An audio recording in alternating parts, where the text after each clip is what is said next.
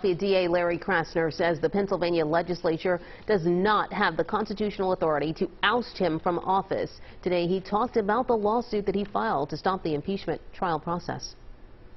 I think it's important to look at the national context here and to look at it in two separate ways. One is the national context of attacks on reform prosecutors around the country. The other one is a more generalized authoritarian attack in this country, authoritarian effort to nullify elections and to erase votes, and frankly, to undermine the foundations of democracy.